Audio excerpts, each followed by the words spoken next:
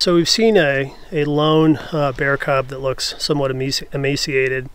We've been watching them in the area for about 4 days now. Generally, when you see them with a sow or a mother bear, they'll stay with the mother bear and run off. This bear hasn't done that, so because of that, we think that the bear is orphaned as a result of the fire. It's heartbreaking, but obviously it's Mother Nature taking its course, and obviously when we see things like this, we try and monitor it and see if for sure that the bear is orphaned or whatever it may be, and then notify the appropriate authorities so that they can take care of it.